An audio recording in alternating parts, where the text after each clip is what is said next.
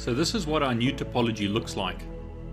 We've got a Cisco router, an HP MSR, two 5800 A-series switches, and two ProCurve switches, or E-series switches. I've moved the PCs to the ProCurve switches. So PC2 is connected to port 2 on edge 1. PC3 is connected to port 2 on edge 2. The only configuration that I've done on the ProCurve switches is change their names to match the diagram and configure an IP address on VLAN 1. No other configuration has been done on the ProCurve switches. Now let's use LLDP to double check our topology. So I'm going to telnet to the core A-series switch. In other words, core 1. And I'm going to do the command display LLDP neighbor information. As you can see here on port gigabit 102, we have a connection to a ProCurve switch on port 1, which is correct. The IP address of the ProCurve switch is 10.1.1.103. We also have a connection on port 1012 to a ProCurve switch with the name edge 2, and that's connected to port 11, which is correct as per the diagram.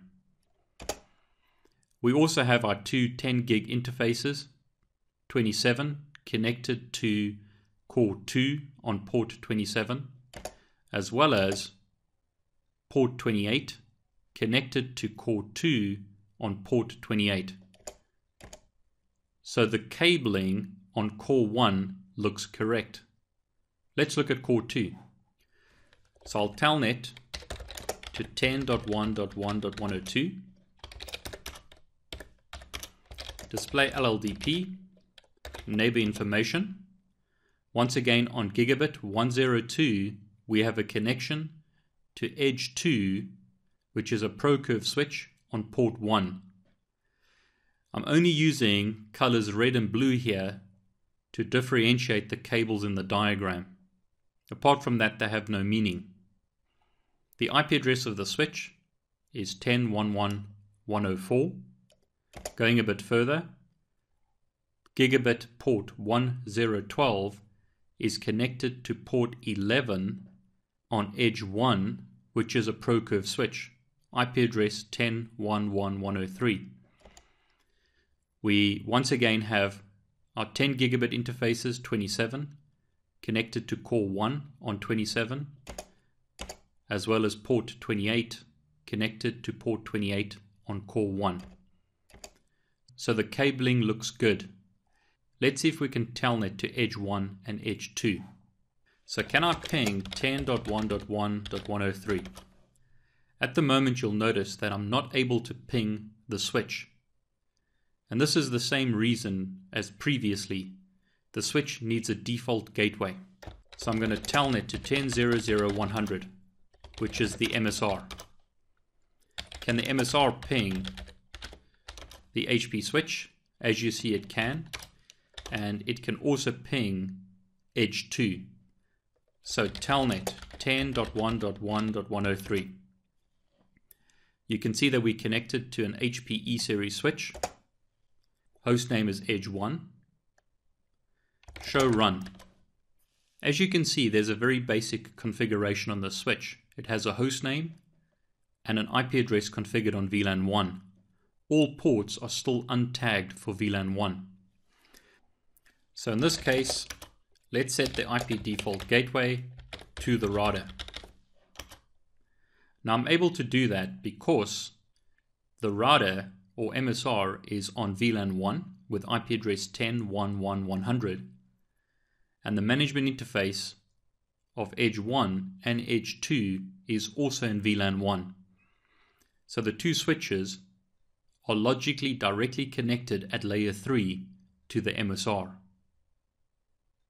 So let's log out.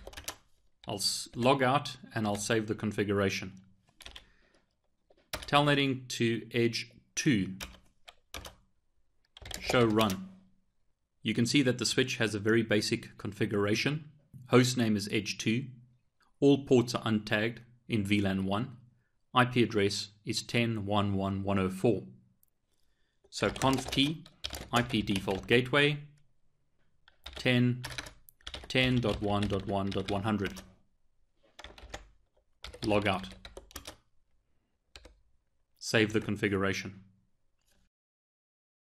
So now, from my PC, can I ping the first ProCurve switch? And as you can see, I'm able to do that. What about the second switch? I'm able to ping that switch as well. So I now have connectivity from my PC 10.0.0.249 to both ProCurve switches. To complete the configuration of this network, we need to configure the uplinks between the access switches and core switches as trunks or tagged interfaces. The PCs also need to be put into their relevant VLANs, so port 2 on edge 1 needs to be untagged for VLAN 2, and port 2 on edge 2 needs to be untagged for VLAN 3. So let's configure the ProCurve switches first, and then we'll complete the configuration on the A series switches. So, telnet 10.1.1.103. On edge 1, show interface brief.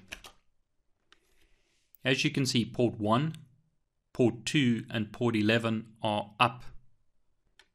So we need to create VLAN 2, untag port 2. We need to tag port 1 and tag port 11, the uplinks to the core switches. We need to do something similar on edge 2. So telnet 10.1.1.104. Create VLAN 3. Untag port 2. Tag port 1. Tag port 11. Show run. On edge 1, we've created VLAN 2. Port 2 is untagged for VLAN 2, and we've tagged the uplinks. On switch 2, we've created VLAN 3, untagged port 2, and tagged the uplinks. So I'll save the configuration on our switches. And that's all the configuration that's required on the access switches or edge switches. Let's complete the configuration on the core switches. So firstly, core 1.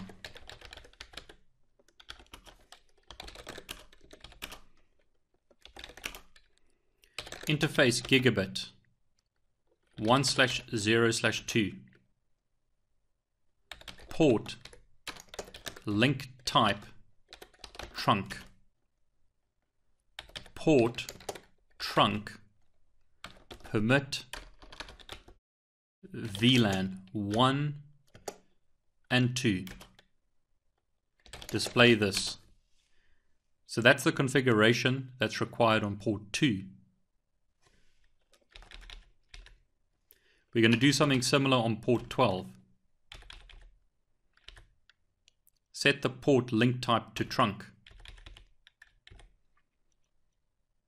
Permit VLAN 1 and 3 in this case, because this link is going to edge 2. Display this. So that's the configuration of core 1. I'll save that configuration.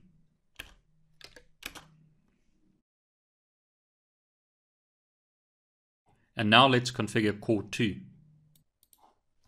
So telnet 10.1.1.102, switch 2 or core 2, system view, interface gigabit 1/0/2, port link type trunk, port trunk permit VLAN 1 and in this case 3. Display this. So that's the configuration of port 102. Let's go into port 12. We're going to set the port link type to trunk, and in this case we are going to permit VLAN 1 and 2. Display this. So that looks right. Let's save the configuration. So hopefully now we've completed the configuration of this network. Let's see if we can ping our PCs, PC2 and PC3. So on my local PC 10.0.0.2.4.9, can I ping 10.1.2.5? As you can see, the ping succeeds. Can I ping 10.1.3.5? As you can see, the ping succeeds. Now to prove that this works, I'm going to shut down the untagged ports on the ProCurve switches. So I'll set up a continuous ping to 10.1.2.5, and on edge 1 I'm going to go on to interface 2, disable. Notice the ping times out. If I enable the port, hopefully the ping should work, and there you go.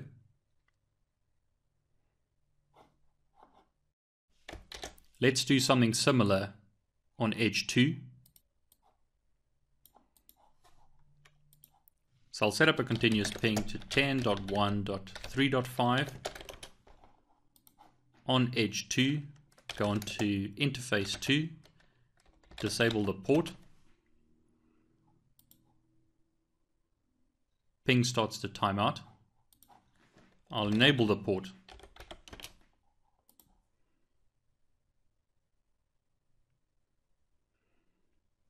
Ping starts to succeed. So, we've successfully configured this infrastructure with VLANs, inter-VLAN routing, and RIP. We have full connectivity in our network. In the next video, I'm going to show you how to optimize spanning tree.